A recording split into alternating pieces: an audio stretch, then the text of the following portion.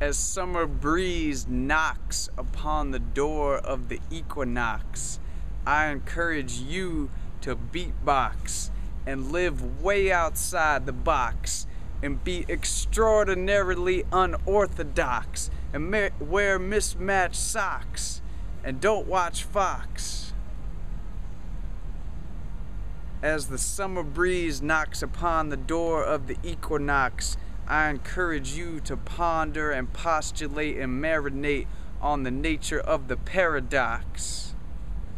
So this video is called The Power of Direct Experience, and I challenge you to do a 24-hour challenge of some sort. So this 24-hour challenge, today is the equinox, and so this 24-hour challenge is a way of getting ourselves out of the routines that we've been doing all summer. And as the leaves are falling, as the summer breeze knocks upon the door of the equinox, we can have this 24-hour challenge to catapult us into a new pattern of thinking or a new way of seeing the world. And so this challenge that I'm challenging you to could be any sort of thing that you do for 24 hours.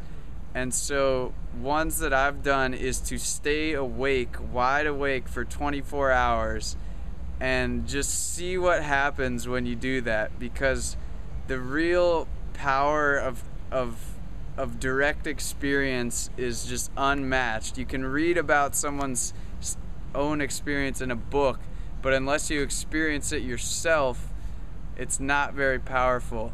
So another thing you could do is be silent for 24 hours, or you could fast for 24 hours.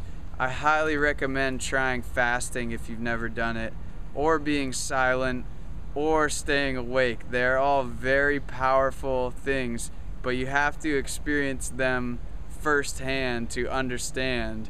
So that is the challenge for this day, the equinox, to do something for 24 hours.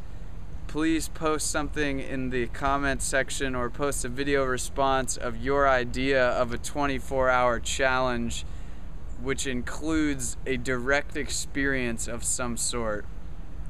And so my challenge for myself is to come up with a new word for every hour for the next 24 hours. I'm just gonna figure out a new word, because that's something that I've been really fascinated with. I would probably stay awake for 24 hours, but I basically just did that yesterday.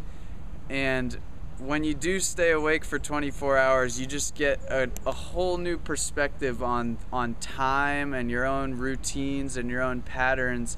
And the same thing with fasting or being silent.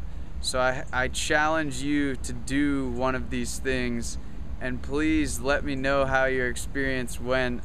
I feel that if we use the power of direct experience as the summer breeze knocks upon the door of the autumnal equinox, then we will live way outside the box and wear mismatched socks and ponder this crazy, crazy paradox that we are immersed in.